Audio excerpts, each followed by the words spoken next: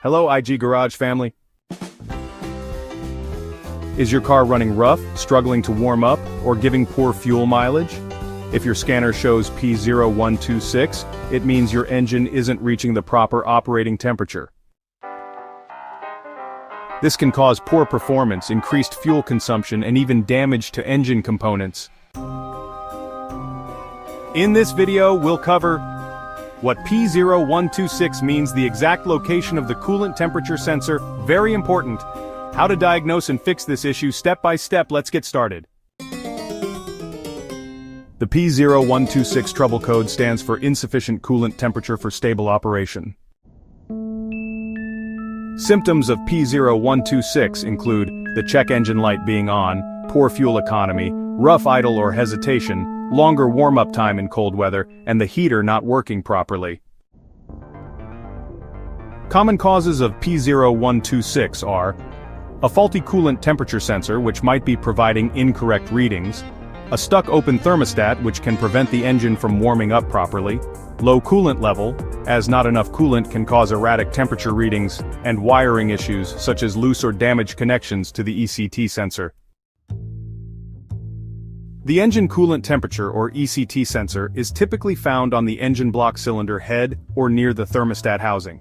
In most cases, you'll see it on the upper radiator hose connection or close to the water pump. Now let's talk about the thermostat location.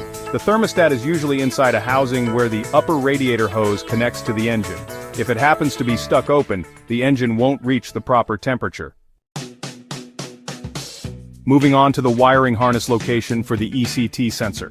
This sensor generally has two wires, one for the temperature signal to the ECU and one for ground. If the wiring is corroded or broken, it can lead to false readings. And here's a little tip. Some cars have two coolant temperature sensors, one for the ECU and one for the dashboard gauge. So make sure you're testing the correct one. First, check the coolant level and its condition. If the coolant is low, top it up and keep an eye out for any leaks. Also, remember, a dirty or contaminated coolant system can cause sensor malfunctions. Next, inspect the thermostat. If your engine takes too long to warm up, or if the heater doesn't work well, the thermostat might be stuck open. In that case, you'll need to replace the thermostat. Finally, test the ECT sensor with a multimeter. Unplug the sensor and check the resistance with the multimeter. The resistance should change as the engine warms up. If it doesn't, it's time to replace the sensor. Check wiring and connector. Look for loose connections, corroded terminals, or broken wires. Secure any damaged wiring and clean the connector. Replace the ECT sensor if necessary. If the sensor is faulty, replace it with a new OEM part. Avoid cheap aftermarket sensors as they may cause the same issue. Alright, now it's time to reset the code and take your car for a test drive. Use an OBD-II scanner to clear the P0126 code. Then, drive the car and keep an eye on the temperature gauge to see if it stabilizes properly. And that's how you fix P0126, insufficient coolant temperature for stable operation.